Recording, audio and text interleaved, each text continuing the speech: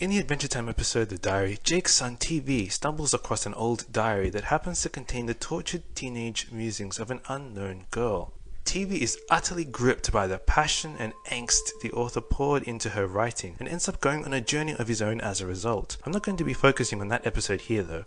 I'm going to be focusing on a question I think this episode raises. Is it helpful to write purely for yourself? Is it meaningful?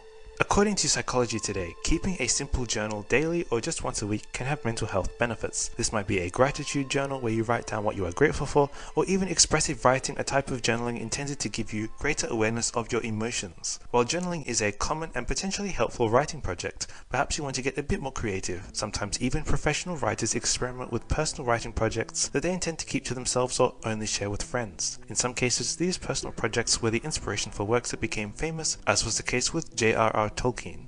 Tolkien's interest in languages led him to develop a mad hobby, his words, of inventing his own. Even as a child, Tolkien had friends with whom he communicated in made-up languages. One childhood project of his was Nafaran, a Spanish-influenced language with its own system of phonology and grammar. Perhaps it was these childhood games that gave Tolkien the confidence to share his unusual creativity with others as an adult. Regardless, the languages he invented eventually led him to create his own mythologies and stories, without which he never would have written and published his best-known work, The Lord of the Rings.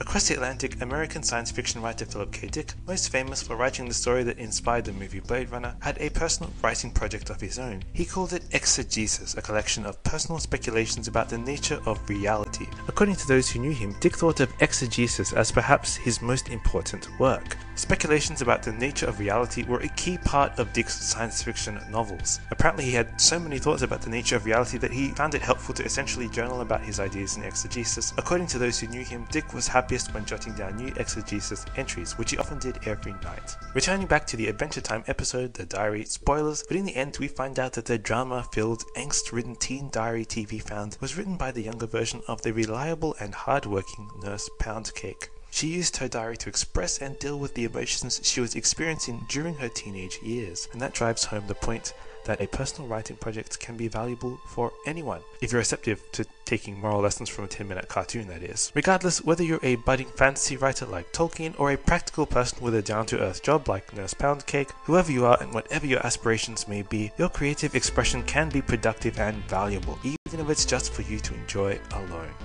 Have a great day and thank you for watching.